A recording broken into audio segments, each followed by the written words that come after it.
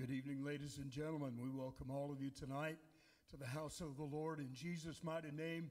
We're excited to be together this evening to worship the Lord in spirit and in truth. Would you stand with me this evening as we enter into the sanctuary and into the presence of God? The Bible says in the book of Psalms, "Behold, how good and how pleasant it is for brethren to dwell together in unity." So it's good and it's pleasant to be together tonight to worship the Lord together with you. We love all of you and we welcome you in Jesus' name. We welcome all that are joining us by way of the web. Let's lift our hands into the presence of the Lord. Let's invite him into this place tonight by lifting up our voices and our hearts into his holy presence. Oh, Jesus, we love you. We magnify you. You are high and lifted up. All honor and glory and praise belongs to you. Lord, we are looking forward to that moment when we stand before your throne, Jesus, to personally give you the praise that is due unto your name. But until that time, God, we're going to praise you down here on the earth. We're going to love you and live for you and give you glory. Bless your name tonight. Bless us as we worship you in Jesus' name. God bless you. Amen. Sing with our singers.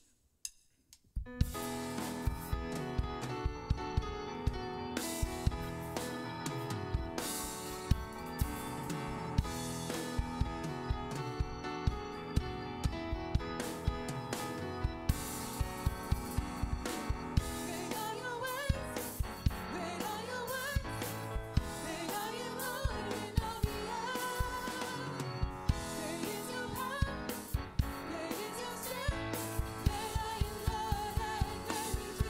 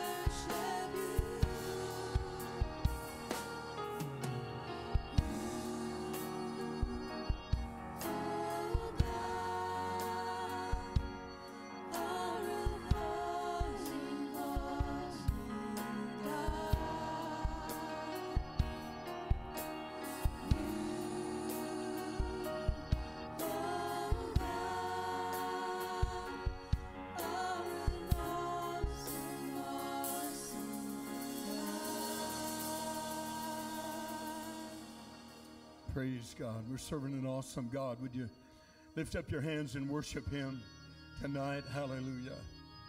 Hallelujah. Hallelujah. Praise God. Lord, we worship you. We thank you for your presence tonight. Hallelujah. Thank you, Jesus. Thank you, Jesus. You know, there are places where you feel at home.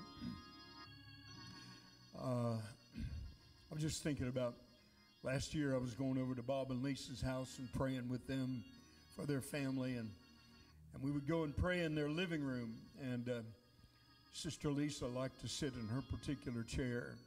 And Bob, he would kneel down by the couch on one side, and I'd kneel down by another couch on another side. But you could tell that Bob and Lisa were very comfortable in their living room. And y'all have got your special spot here in the church, you know. Sister so-and-so's always sitting there, and Brother so-and-so's always sitting over here. Ladies and gentlemen, I think the Lord wants us to be comfortable in His house. I think He wants us to feel at home in His house. I don't think He wants us to be on edge and ill at ease in His house. But I think He wants us to feel welcome, and I want you to feel welcome. I want you to feel at home in this place. I don't want you to feel like this is a place where you dread to come, but this needs to be a place where you love to be. Praise God, because we're going to go to heaven. We better love being in God's presence, because we're going to be there for a mighty long time. So let's love Him for a moment. Let's find a comfortable spot in the Spirit of God, and let's love Him tonight. You, oh God, are an awesome God. You're a holy God. You're a mighty God. You're my closest friend, Jesus. Lord, you're the great God of heaven and earth. I love you. Hallelujah. Lord, I want to be close enough to you that when that trumpet sounds, I will not be alarmed, but I will be thrilled, Jesus. Lord Jesus, it will be a sound that will speak a thrill and peace to my heart. Hallelujah. I want to be ready to meet you, Jesus. Hallelujah. Hallelujah. Praise God. Praise God. Amen. God bless you. You may be seated. Welcome all of you again to the house of the Lord. We miss all of those that are gone. Our pastor and many of our saints are down at General Conference in Chattanooga. God bless them tonight as they worship God. And we miss them, but we're going to have a good time here tonight. I have a good lesson tonight. I'm excited. Praise God. They only let me out every once in a while, so when they let me out of the cage, I get excited. Praise God. Amen. God bless you. We're going to receive our offering, our gifts, and our tithes tonight. Ask our video crew to put up the offering on the board. Praise God. If y'all can read Braille, I guess you can read it tonight. Amen.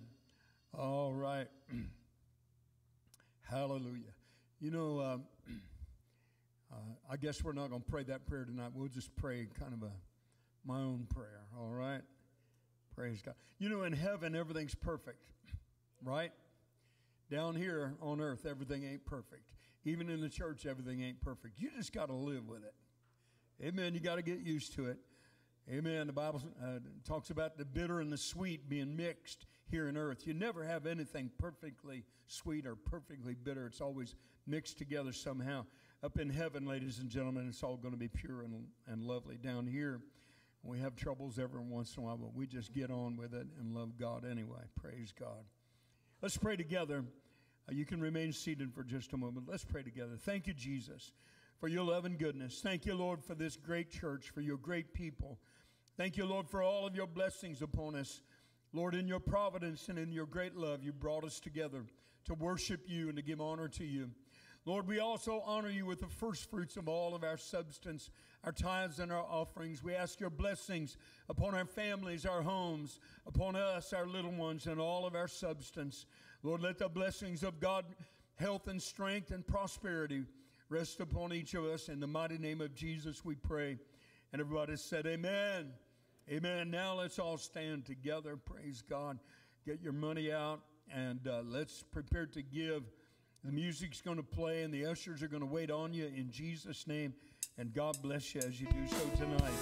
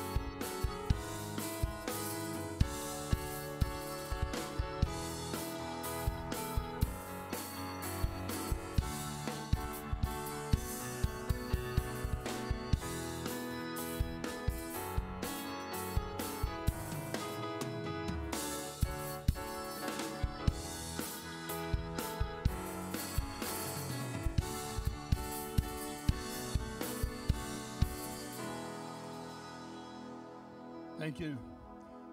good, faithful people, for your support, your faithfulness, and attendance to the house of God, your prayers, your financial support, all that you do. I want you to know that it's not lost on me, and it is not lost on the Lord. The Bible says that God is faithful. He's going to remember your labor of love, and that you minister to him and have ministered. Praise God for your ministry. Praise God for your faithfulness tonight. All right, well, let's first of all dismiss our nursery class. Our nursery class may be dismissed at this time. Sister Triplett and the nursery class may be dismissed. Amen. God bless them.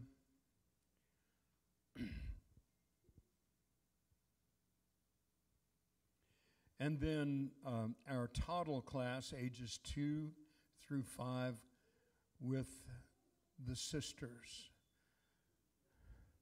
whoever they are. God bless them for their ministry. And these are the only two classes that we will be dismissing tonight. The rest of the ages will be staying in here with us. Praise God.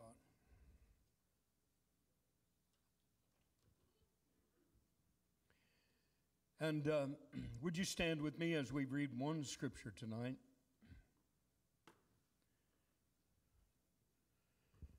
And it is Revelation 7 and 9 in the KJV.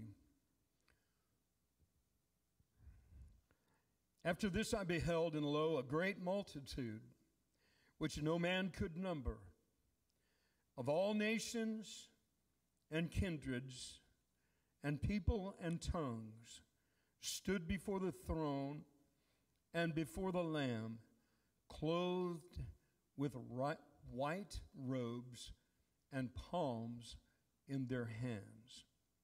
Would you lift a hand and pray with me? Thank you, Jesus, for this moment tonight. Thank you, Lord, for all of your dear people that are gathered here.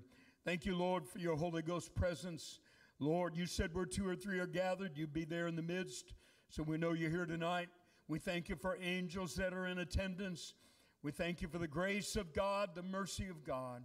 Thank you, Lord, for the love of the brethren, our fellowship together. Pray that you will bless this message tonight. Lord, give me unction and anointing to speak what you've given to me, and help me to feed these good people with spiritual food. In Jesus' name, and everybody said amen. Love you, folks. You may be seated in Jesus' name. I started to say you may be dismissed. That would be a very quick message, wouldn't it?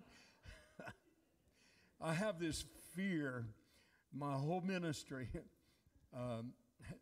that in one of my prayers I would start praying over the food inadvertently, you know. Just out of habit, you sometimes pray. I heard this cute little story. Whether it's true or not, it's still a good story. You know how we Pentecostals, we have these conferences. They go on and on and on, and everybody in the world testifies, and every preacher has to say something. And they were having one of these big conferences, and it was there was a Bible college that was there nearby. And they had all the Bible college students. I can understand this because I was a Bible college student down in Houston, and I had to go to the general conference when it was there in Houston and sit there for hours, And so anyway, one of the Bible college students fell asleep while all this was going on. And when he got the main speaker up there, one of his buddies elbowed him while he was asleep and said, "Rick, they want you to pray over the offering." And the main speaker had just got up to preach, So Rick jumps up out of a dead sleep and starts praying. Oh, my goodness.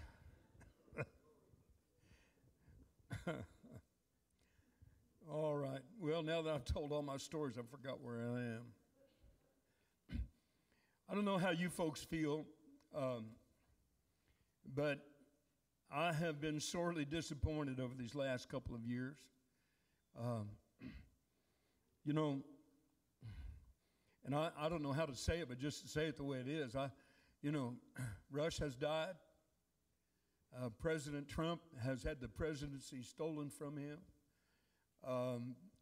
Just all kind of disappointing things have happened. Ladies and gentlemen, I refuse to watch the news.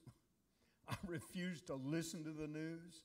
I've had so much bad news, I can't stand it anymore. I've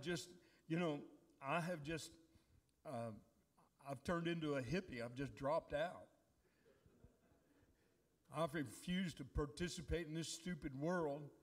And frankly, you know, I'm holding on to Jesus, of course.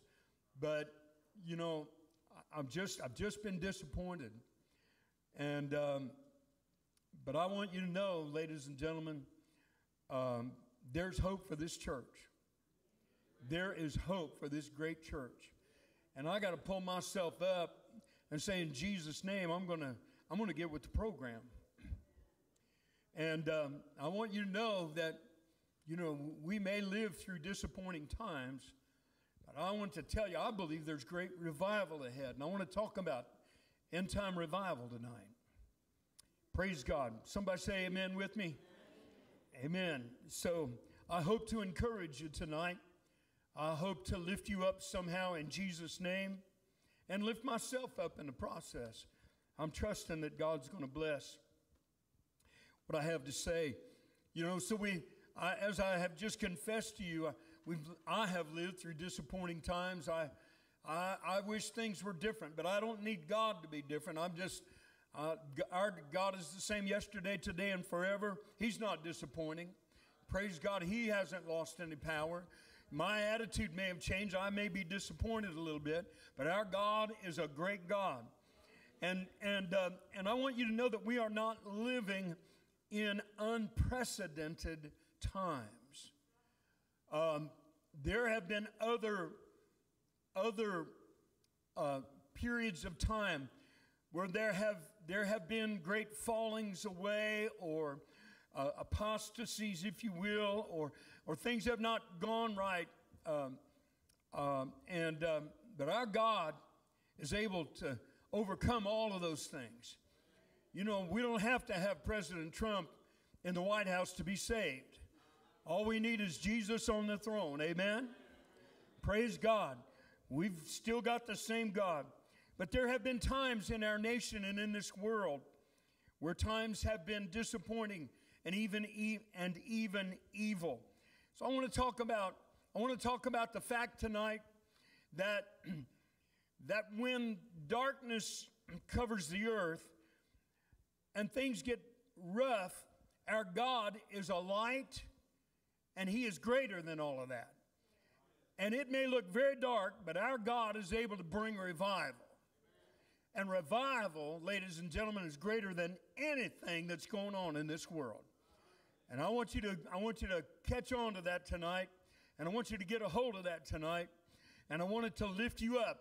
Because, ladies and gentlemen, I believe in end-time revival, and I believe that we're going to see the greatest revival this world has ever seen in these last few days that are left.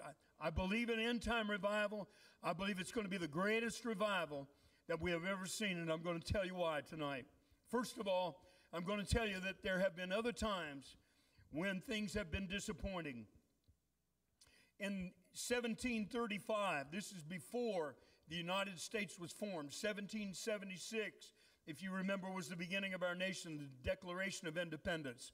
So this is some 41 years before we actually became the United States of America. In America, in not the nation, but in the American colonies, Jonathan Edwards was a great preacher, and he lamented the deterioration of society. He wrote that even children were given to night walking and tavern haunting. Now, this is in 1735, before the beginning of our nation. Children were given to night walking and tavern haunting. Such drunkenness caused a commensurate increase in gambling and prostitution, and public hangings were popular entertainment of the day. Now, this is in our nation. This is the situation that was in our nation. But Jonathan Edwards organized a movement of prayer that changed the moral climate of America. Even old Ben Franklin observed that whereas rebellious youth had, prior to the revival, rioted in the evening, now strains of hymns could be heard from every street. At Enfield, New England in 1741, when Edwards preached his famous sermon, Sinners in the Hands of an Angry God, he read every word of the transcript in his plain, unemotional manner. The paper was held 6 inches from his eyes because of his nearsightedness.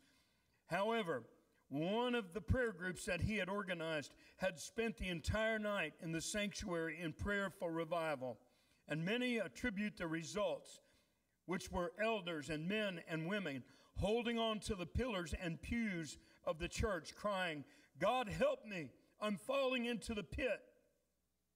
Not so much to what Edwards read and said, as to the prayer room that bathed the atmosphere into which these words were spoken. Indeed, that prayer effort called colonial America back to her moorings. Ladies and gentlemen, it was a very deep and dark and desperate day, but revival, because of prayer, changed America and brought about the revolution and our separation and our independence from England.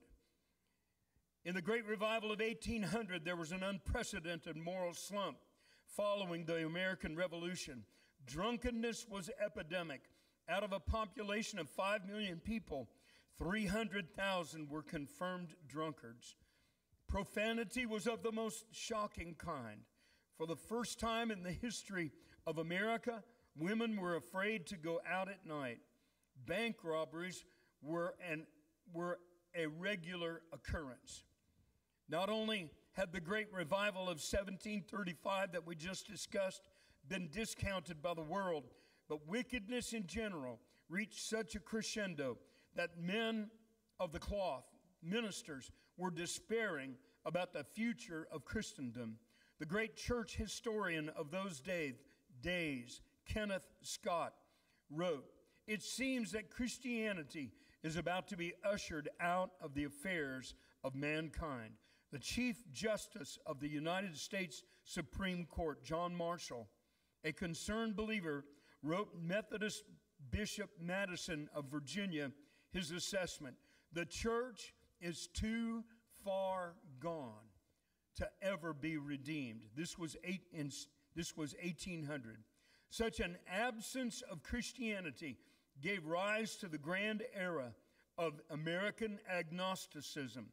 The famous atheist Voltaire was adamantly declaring Christianity will be forgotten in 30 years, and the agnostic Tom Paine was joyfully echoing his sentiments all across America to interested listeners.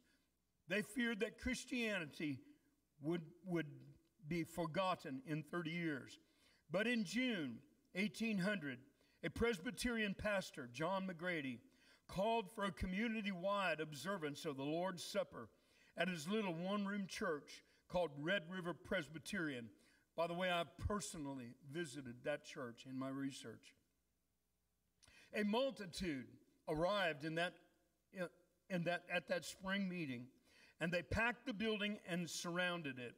On the final day of these 3 days of solemn soul-searching, a Methodist pastor, John McGee, was asked to preach. He observed that people were breaking up. He politely went and spoke to a lady about regaining her composure. He said to her, "You know these people. These Presbyterians are much for order. They will not bear this confusion. Go back to your seat and be quiet." I turned to go back to the pulpit and was near falling. The power of God was so strong upon me. I turned again, and losing the sight of the fear of man, I ran through the house shouting and exhorting with all possible ecstasy and energy, and the floor was soon covered with those slain in the Spirit. Their screams for mercy pierced the heavens. Ladies and gentlemen, this revival exploded across Kentucky, and more than 11,000 people gathered to that little one-room church before it was all over to seek God. Revival fires burned across the prairie and the frontier. 25,000 people gathered at Cane Ridge, Kentucky, just 12 miles outside of Lexington. I have visited that site also in my research. 25,000 people gathered, some from as far as Philadelphia, Pennsylvania, 450 miles on horseback. They came to the revival. They rode their horses. They came in buggies.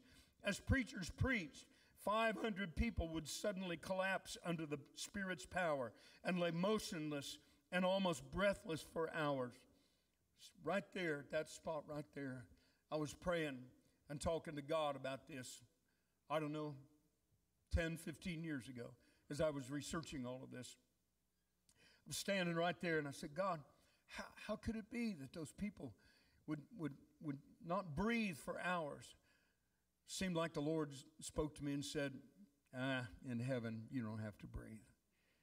Praise God. Caught up into the presence of God. The governor of the state of Kentucky attended this revival, was filled with the Holy Ghost and called to the ministry. So, ladies and gentlemen, the darkest of times can end in mighty revival. Praise God. The revival of 1900, again, we have revival and then declension. Revival and then declension. It's mankind. It's just the way we are. And so we had the revival of 1800, the revival of 1850 under Charles Finney, and now the revival of 1900. Spiritual decadence pervaded society in the late 1890s. Corruption, immorality, drunkenness, cults, gambling, and agnosticism arose in proportion to the church's ineptness. By the turn of the 20th century, the glory had departed. The saints had defected. The salt had lost its savor, and the world had lost its light of God, and deep moral darkness prevailed. The flag-waving, sin-hating, mercy-loving believers of the mid-1800s had been replaced by inert and immovable, in name-only Christians. There is an outcry of a public aghast at a seeming tidal wave of immorality breaking over the land. This is in the early 1900s. On every hand, the late 1800s, early 1900s. On every hand, political corruption is rife. Does that sound like us? On every hand, political corruption is rife.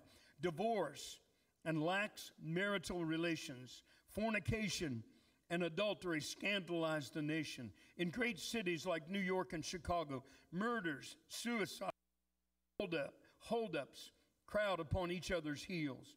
The newspapers every morning are records of a carnival of crime. It was a dark day.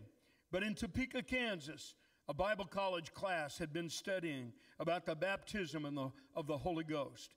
And in an all-night prayer meeting on New Year's Eve, 1901, a young lady, just one young lady, received the Holy Ghost and began to speak with tongues as the Spirit gave the utterance, as the old year went out and the new year came in. This one tongue of fire began to burn. It spread to the west coast at a little mission called the Azusa Street Mission, where hundreds received the Holy Ghost. The fire then spread eastward to the east coast. The awakening rolled through the south like a tidal wave, packing churches for prayer and confession. The average church of that time, First Baptist Church in Paducah, Kentucky, took in 1,000 new members in 2 months. The elder pastor, Dr. J.J. Cheek, died of exhaustion. He was not the only pastor to succumb to the demands of so many people. Every store and factory closed in Burlington, Iowa, to prevent employees to attend services of intercession and dedication. Denver closed down. The mayor of Denver declared a day of prayer. By 10 a.m., churches were filled, At 11:30, almost every store was closed. 12,000 attended prayer meetings in downtown theaters and halls. Every school was closed. The Colorado legislature closed for prayer. Now schools are closed for COVID. From Atlantic City in the northeast to Oregon in the northwest, the dry bones were shaken. They stood on their feet and they proclaimed Jesus Christ to be Lord. Have you ever seen a picture of the sign in Portland, Oregon? Jesus is Lord. That sign was there for over 80 years. My dear wife, when she was a little girl, when they would, she's from Pendleton in eastern part of Oregon, a very small town. And they would go to Portland to shop for school. And they would go and they would use that sign, Jesus is Lord. That was their marker. That's where the hotel was. Jesus is Lord. That's where the hotel is. That sign was there for many. It was a landmark of Portland. Of course, now Portland is landmarked by rioters. Jesus is not Lord. Rioters have taken over. But in Portland, in those days, in Portland, 240 department stores signed an agreement to close from 11 a.m. to 2 p.m. daily to permit everyone to attend prayer meeting. Praise God. Downtown Portland shut down for prayer meeting every day. In Los Angeles, for 2 years, extraordinary prayer meetings for revival were held at the First Baptist Church in Los Angeles. When the Holy Ghost fell, throngs marched in the streets to celebrate revival coming to Los Angeles. Open-air meetings attracted crowds of nearly 200,000. Ladies and gentlemen, we may be in dark days, but our God is still able. Hallelujah. And other folks have gone through dark days, but our God is still able to pour out His Holy Ghost. Hallelujah. Oh, hallelujah. Come on, would you lift your hands with me? I want to worship God for a moment. Come on, He's greater than any darkness that there is. In Him is light, and there's no darkness at all. Hallelujah. Hallelujah, hallelujah. Oh, God. Oh, God. Oh, hallelujah. We need you, Jesus. Oh, oh, God. Oh, Jesus, we need you. We need revival, God. Oh, God, my heart hungers. Oh, after you. Hallelujah. Hallelujah. And so in our day, though it seems we are surrounded by sin and our nation's culture is collapsing, I believe we are on the cusp of the greatest revival the world has ever seen. I want to say that again. Though we are surrounded by darkness, I believe that we are on the cusp of the greatest revival the world has ever seen. I want to talk from the Word of God tonight about my reasons why I believe this. Ecclesiastes 1:9, my first reason is this. Ecclesiastes 1:9 says, the thing that hath been.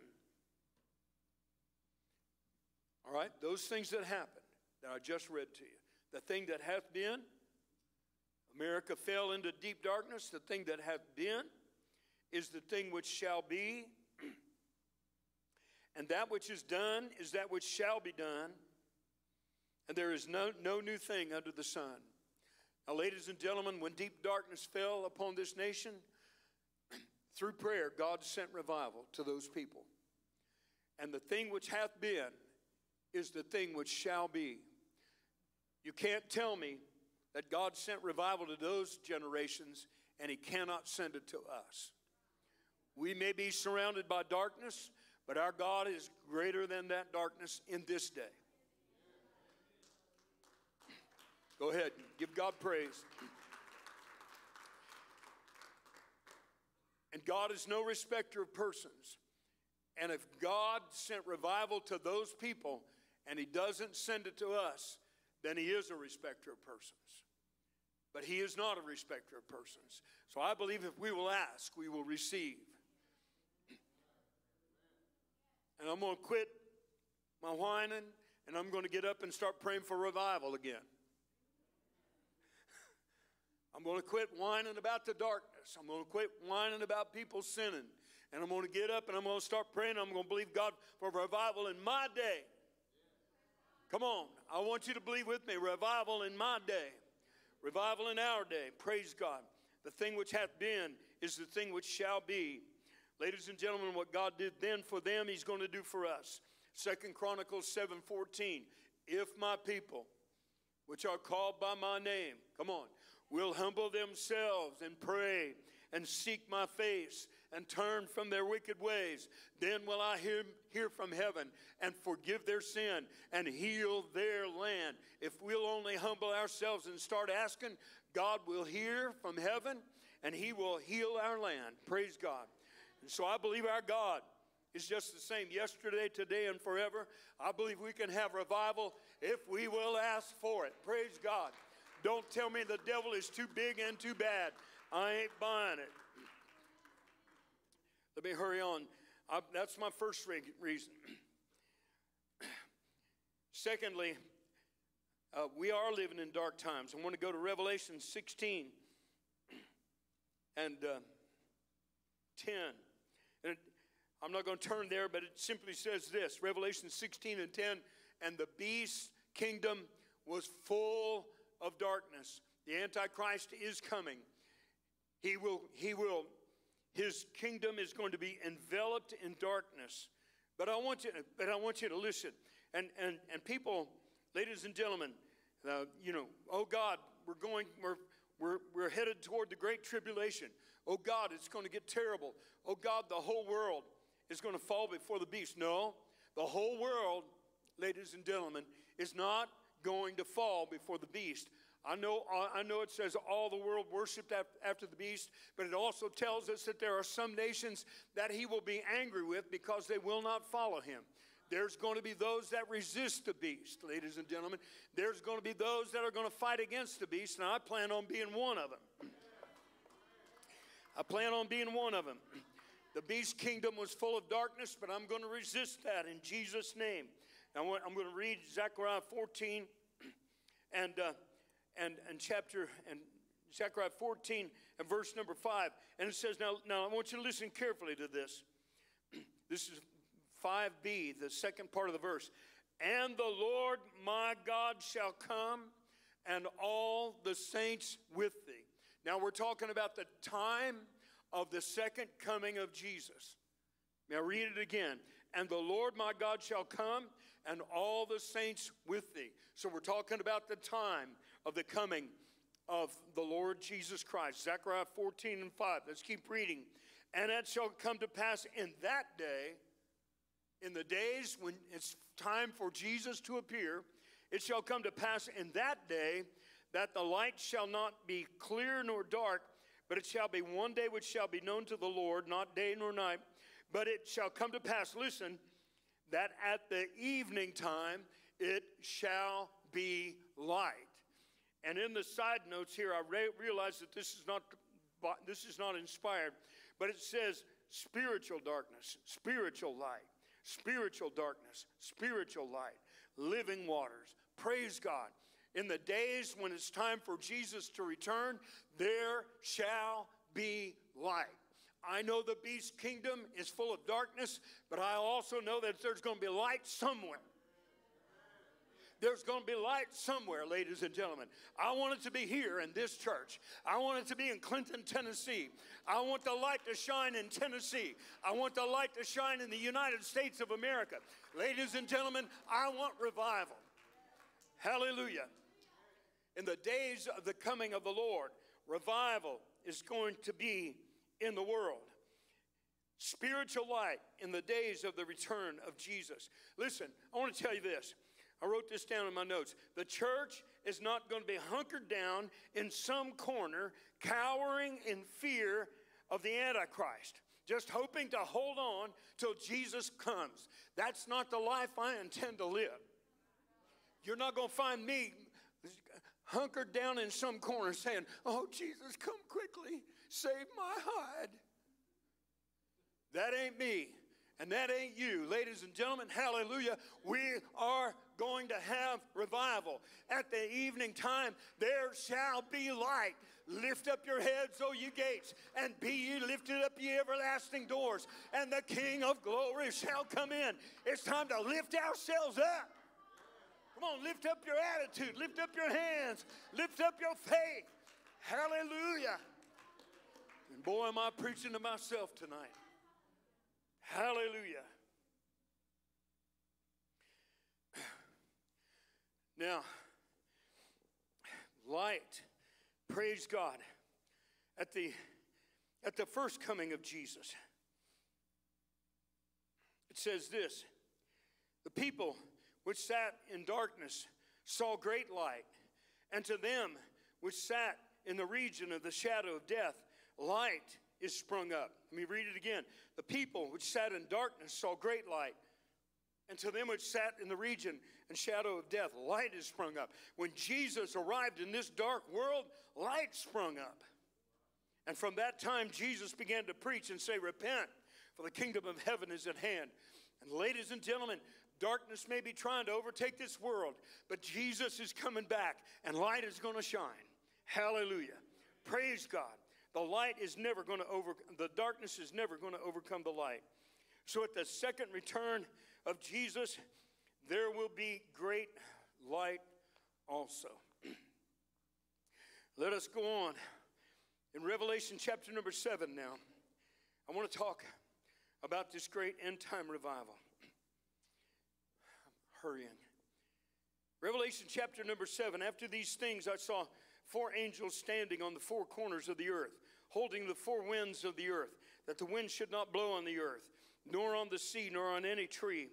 And I saw another angel ascending from the east, having the seal of the living God. And he cried with a loud voice to the 4 angels to whom it was given to hurt the earth and the sea, saying, hurt not the earth, neither the sea nor the trees, till we have sealed the servants of our God in their foreheads. And I heard the number of them which were sealed. And they were sealed in 144,000 of the tribes of the children of Israel. I will not read all of this, but what I'm saying to you, I'm going to have to ask you to just please allow me to say this part without laying a great big long 20-minute foundation. But I just want to say that what this is tonight, this is the revival. This is the beginning of the revival of the Jews. The beginning of the revival of the Jews, beginning to this messianic hope arising in their hearts, and God's Spirit falling upon them, their eyes being opened, and they're being filled with the Holy Ghost. They're sealed with the Spirit of promise. They're washing their robes in the blood of the Lamb. Ladies and gentlemen, they're being born again of the Spirit. It's the beginning of Jewish revival. Praise God. I'm talking about end time revival. Now, what I want to say tonight is this. I want to parallel this great end time revival with the outpouring of the Holy Ghost in the book of Acts. Praise God. So in this great end time revival of Revelation chapter number 7, we see Jews being sealed with the Holy Spirit of promise. Who was it that first received the Holy Ghost on the day of Pentecost? Somebody help me. Who? What group of people received the Holy Ghost first on the day of Pentecost? It was Jews. And so, ladies and gentlemen, what I'm wanting to say tonight is that what we see in the book of Acts happening, and praise God, we shout and we go, oh, glory to God, I wish I'd have been there in the book of Acts and seen all of that happen. Brothers, I'm going to preach, and sisters, I'm going to preach to you tonight that you're going to see it all again. It's going to happen again in our time. Praise God. God, hallelujah. Oh, hallelujah. It's going to begin with the Jews just like it did back in those days. Oh, God, would somebody shout with me? Hallelujah. I believe this great end time revival is going to start in Jerusalem with the Jews, and this world is going to be evangelized. Did you know? We find it in my notes. Did you know that in Romans 11 and 26, Paul said, and so all Israel shall be saved. I want to ask you tonight, how do you get saved? Somebody tell me. What's the 3 things you got to do? Well, 5 things. First, you got to have faith in God. But what do you got to do? What's the first thing you got to do? You got to repent. What's the next thing you got to do to be saved? Get baptized in what? In Jesus' name, in water. And then what do you got to do? Get filled with the Holy Ghost. The one that wrote, and so all Israel shall be saved, is Paul, who said, I thank my God I speak with tongues more than y'all. I believe Paul was saying, every one of them Jews is going to get the Holy Ghost. I believe I'm going to go crazy. Ladies and gentlemen, I'm telling you, Paul, the book of Revelation, I believe here, is telling us that there's going to be a great end-time revival that's going to begin in Jerusalem with the Jews, and that mighty revival of 144,000, it starts with 144,000. Paul says, all Israel shall be saved. Praise God. There's going to begin a mighty Jewish revival. Would you lift your hands and give God glory tonight? Praise God. Hallelujah. Hallelujah. Now, I want to go on. I got to hurry. Let's go on. Now, let's go to Revelation 11. There was given unto me a reed like unto a rod. Now, I just got to say quickly that Jewish revival. Let me not muck up the waters. Praise God for Jewish revival. Let me keep going. Revelation 11. And there was given unto me a reed like unto a rod, and the angel stood, saying, Rise and measure the temple of God, and the altar, and them that worship therein. But the court which is without the temple leave out, and measure it not, for it is given unto the Gentiles, and the holy city shall they tread underfoot 42 months or 3.5 years. I'm just going to say it real quickly. I've been to the Temple Mount, and there ain't no temple there. But there is going to be a temple there, because this Bible says there it is. So they're fixing to build the temple over there. It's going to happen very soon. And ladies and gentlemen, and then the Jews are going to start worshiping there. They can't even worship there right now, but there is going to be a temple. And it says the holy city shall they tread underfoot for 42 months. So what the scripture is saying is that Gentiles are going to have control of this area. So all I got to say is that's going to last for 3.5 years. So let me just say these things, and you can start studying and to see if I'm telling the truth or not.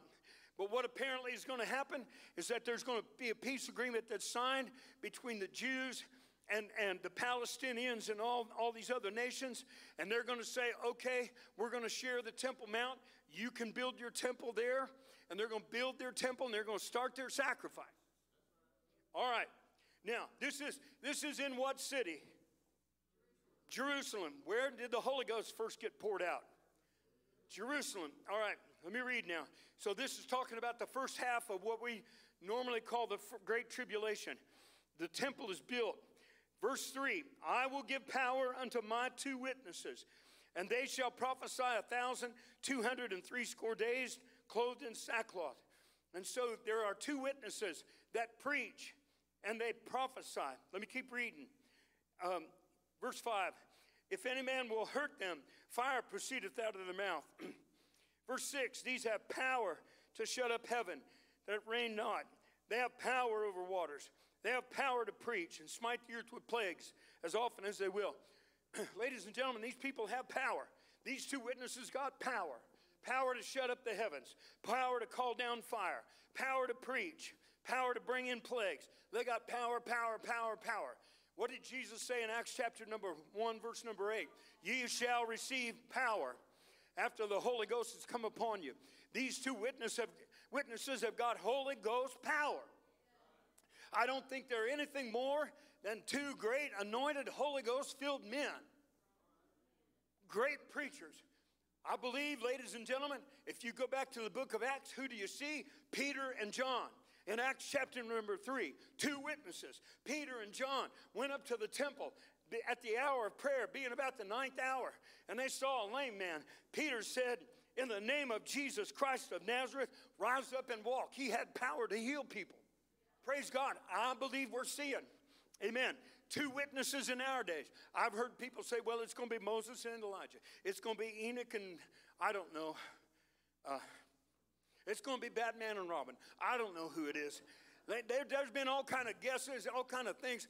But ladies and gentlemen, I just believe it's 2 great Holy Ghost-filled preachers, praise God, full of faith, full of power, praise God. And they're preaching in Jerusalem just like Peter and John did.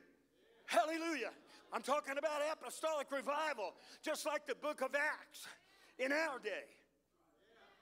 Hallelujah. They're preaching mightily. They're performing miracles. They're bringing revival to Jerusalem. They're resisting the Antichrist and his policies.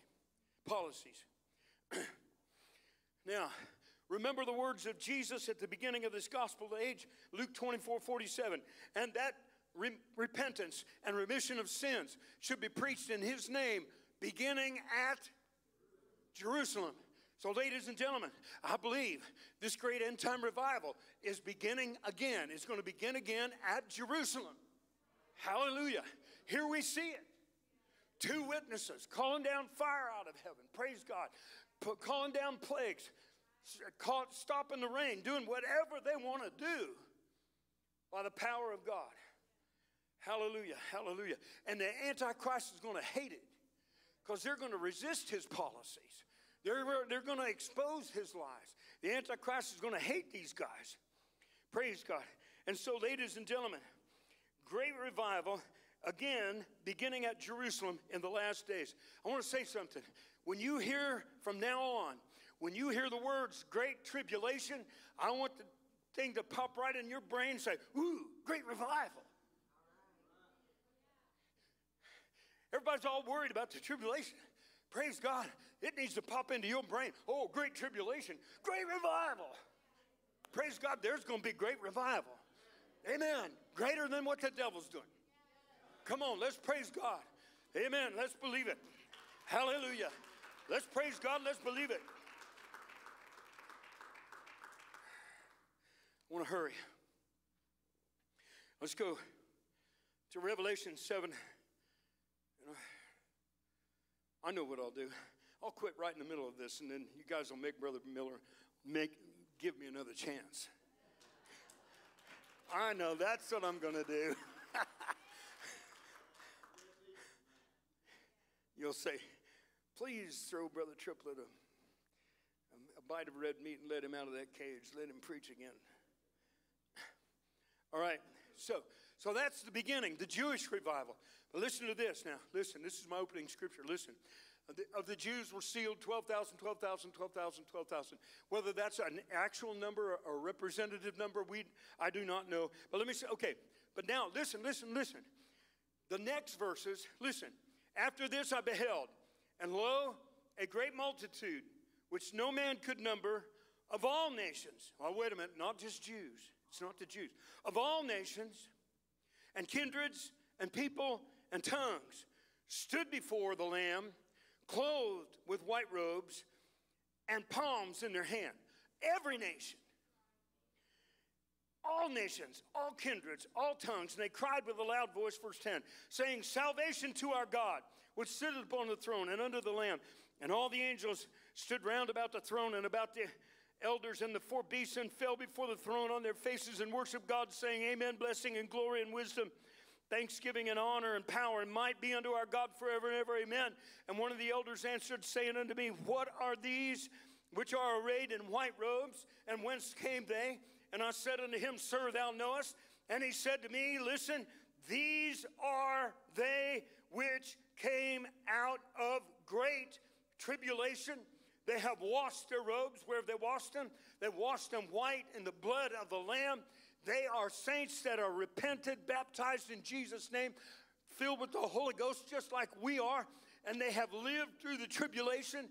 There's been great revival. Multitude, listen, which no man could number.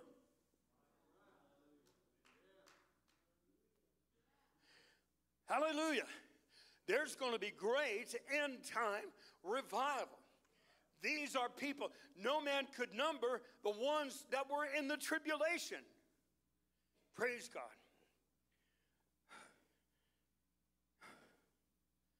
Acts 2 and 15.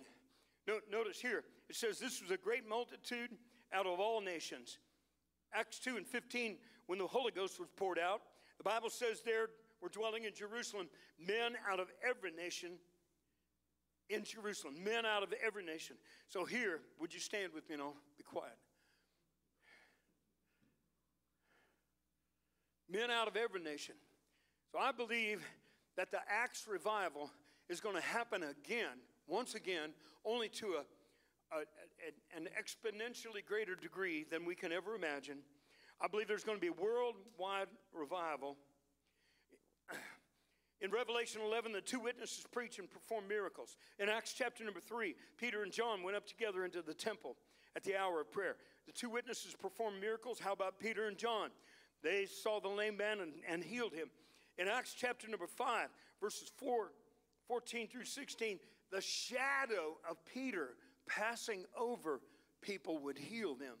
Great miracles. But you know what, ladies and gentlemen? There's going to be camera crews following these two witnesses around. And they're going to be performing miracles. The whole world is going to see this. I want to read one more verse. I got pages more, but let me read one more.